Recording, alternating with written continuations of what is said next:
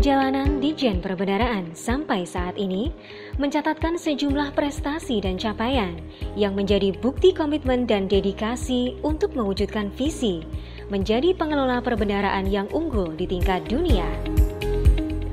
Walaupun bukan merupakan tujuan utama, penghargaan dan pengakuan dari sejumlah kalangan, baik di level kementerian maupun nasional, menjadi motivasi bagi Ditjen Perbendaharaan untuk terus memberikan yang terbaik bagi bangsa dan negara. Kantor vertikal Ditjen Perbendaharaan memperoleh Piala Citra Pelayanan Prima dari Presiden Republik Indonesia, yaitu KPPN Khusus Banda Aceh, KPPN Makassar II, dan KPPN Gorontalo.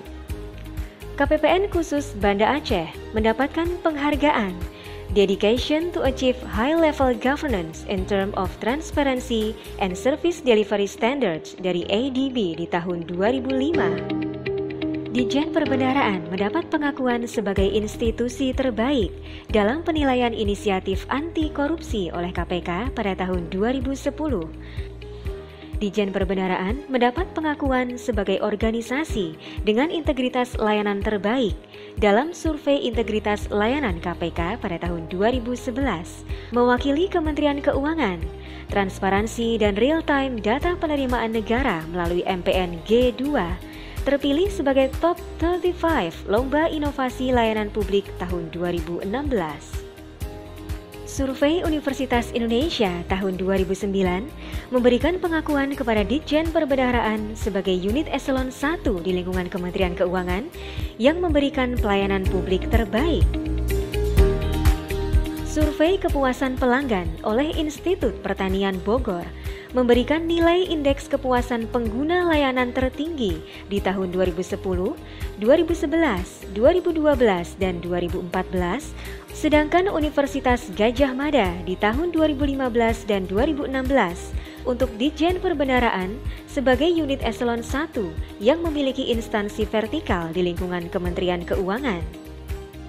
Sejumlah kantor pelayanan Ditjen Perbendaharaan berhasil memenuhi kriteria dan meraih predikat dari Kementerian PAN dan RB sebagai wilayah bersih dari korupsi dan wilayah birokrasi bersih melayani selama 4 tahun berturut-turut dalam kurun waktu 2013 hingga 2016. Komitmen dan dedikasi untuk terus memberikan kinerja terbaik juga dibuktikan Ditjen Perbendaharaan dengan sejumlah capaian dan kinerja yang terukur. Ditjen Perbendaharaan menjadi eselon 1 Kementerian Keuangan yang memperoleh peringkat pertama dalam Quality Assurance Penilaian Mandiri pelaksanaan reformasi birokrasi pada tahun 2011 dan 2012. Ditjen Perbendaharaan mendapatkan nilai tertinggi dalam penilaian review pengelolaan kinerja tingkat Kementerian Keuangan sebagai institusi konsisten dan komprehensif menerapkan pengelolaan kinerja organisasi dan pegawai berbasis balance scorecard guna mewujudkan akuntabilitas kinerja. Ditjen Perbendaharaan memperoleh skor tertinggi lingkup unit eselon 1 Kementerian Keuangan secara berturut-turut tahun 2013 hingga 2015 pada Indeks Kesehatan Organisasi melalui survei MOFIN di lingkup Kementerian Keuangan. Ditjen Perbendaharaan meraih peringkat pertama survei strategi Focus Organization lingkup Kementerian Keuangan 4 tahun berturut-turut mulai tahun 2013 hingga 2016 untuk penerapan perencanaan, eksekusi strategi, dan monitoring kinerja dalam mewujudkan visi organisasi dengan didukung kepemimpinan yang inspiratif dan memotivasi produktivitas pegawai pada Ditjen Perbendaharaan. Ditjen Perbendaharaan memperoleh peringkat pertama tahun 2014 dan 2015 di lingkungan Kementerian Keuangan dalam penilaian Itjen Kementerian Keuangan terkait tingkat kematangan penerapan manajemen risiko sebagai institusi yang mampu mencapai kinerja terbaik dengan didukung pengelolaan risiko yang prudent.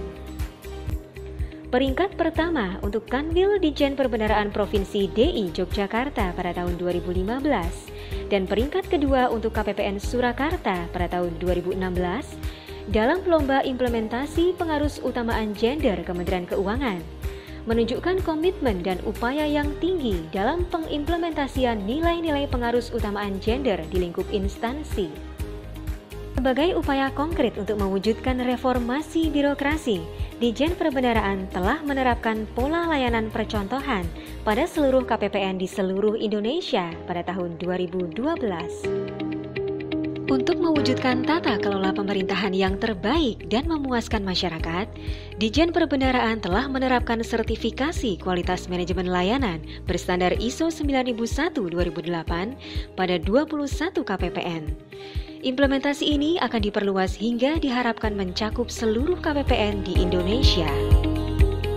Ditjen Perbendaharaan Kementerian Keuangan Republik Indonesia ciptakan inovasi untuk simplifikasi dan efisiensi.